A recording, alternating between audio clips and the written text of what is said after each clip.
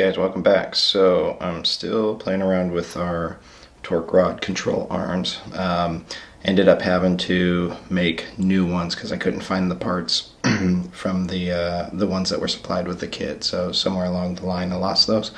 But anyways, I just took some 440 rod, got these little, you can see those that little white piece there. It's just the same as the black one that was supplied with the kit. It's made by Dubro.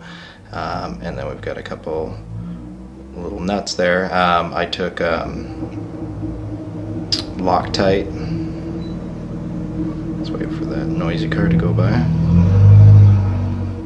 Anyways, I took Loctite and secured this. I actually took the torque rod out. It's a good idea to assemble everything outside of the plane first so you can figure out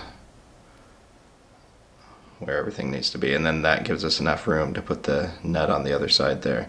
So, and then I got these handy dandy little clevises, and there's just a little threaded rod that goes between them.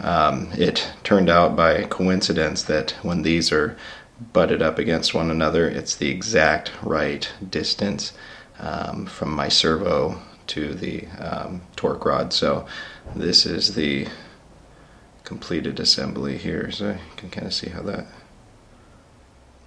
that works. So I'm gonna go ahead and install these. Won't really be able to show you that because I can't even see it myself.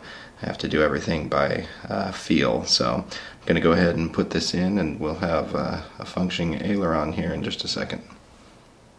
Okay, so I ended up needing to remove the servo arm from the servo to and piece it all together and then attach it. It's just pretty tight in there to try to work your fingers and whatnot, but you can see here we've got a little bit of aileron action, and we also have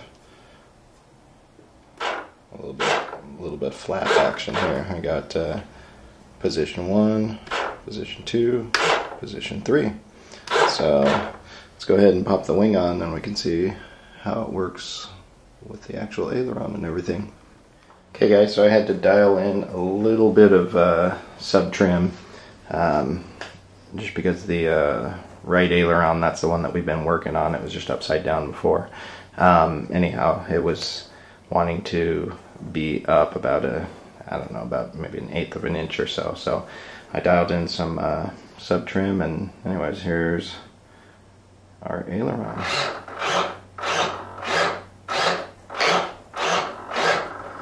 And then we've got a little bit of flap action here.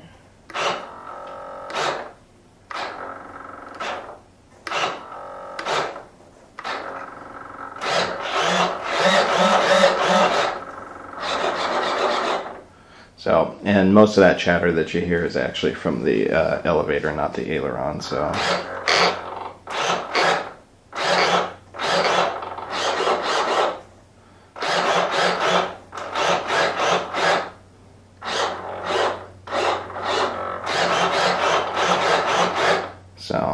And we'll obviously have to adjust the throws. I think that's some